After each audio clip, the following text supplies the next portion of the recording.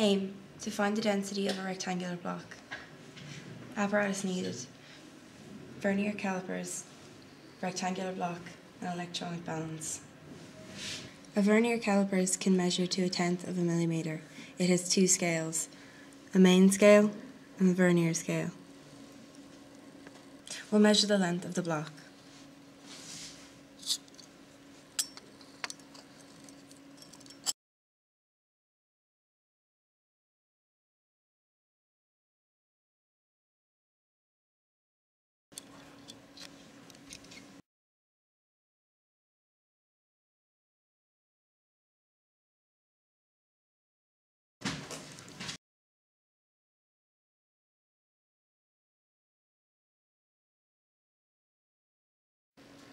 The volume of the block is given by length, by breadth, by height. To change cubic millimetres to cubic metres, divide by 1,000 cubed.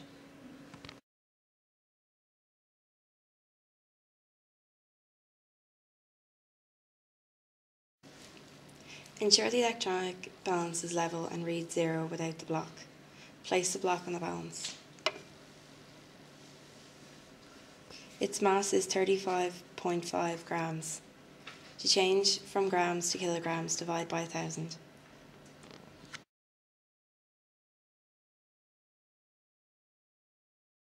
Density equals mass divided by volume. Here,